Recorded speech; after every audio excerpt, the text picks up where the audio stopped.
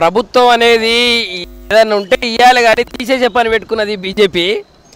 ఈ ఎస్సీలకు ఎన్నో సంవత్సరాల నుంచి వీళ్ళు విద్యకు నోచుకోక, ఉపాధికి నోచుకోక, కనీస గౌరవానికి నోచుకోక, మరి ఎంతో వెనుకబడి ఎంతో మానవుని హక్కులు కూడా పొందలేకపోయిన ఈ పరిస్థితుల్లో మరి వీళ్ళకు మళ్ళీ ఉన్న ప్రమోషన్లో రిజర్వేషన్ అనేది వీళ్ళు ఇచ్చింది కాదు. యాక్చువల్గా ప్రమోషన్లో రిజర్వేషన్ అనేది ప్రాథమిక హక్కుల్లో ఆర్టికల్ 14-15 ప్రకారంగా వీళ్ళకి రావాల్సినవి ఉంది.